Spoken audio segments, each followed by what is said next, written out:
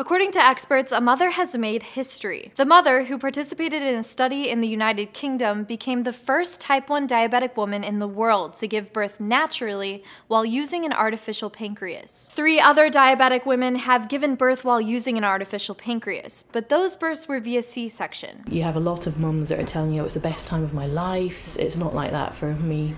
It's not like that for many diabetics, I expect.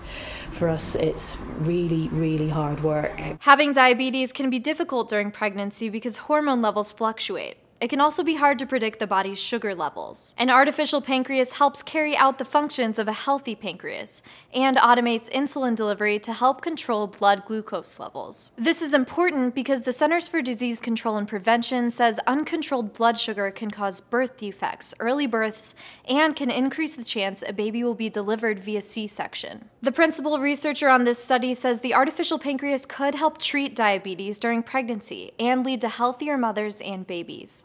For Newsy, I'm Kate Grumke.